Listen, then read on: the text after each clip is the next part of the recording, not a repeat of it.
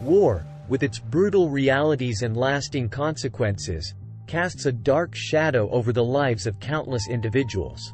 While the impact of war on adults is widely recognized, the profound effects it has on children often remain overlooked.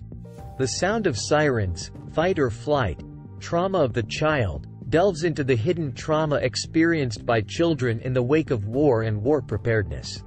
It offers a detailed study of how the impending danger can be as traumatic as the danger itself, exploring the ways in which constant and repeated declarations of impending doom alter the signals within the genetic DNA of children.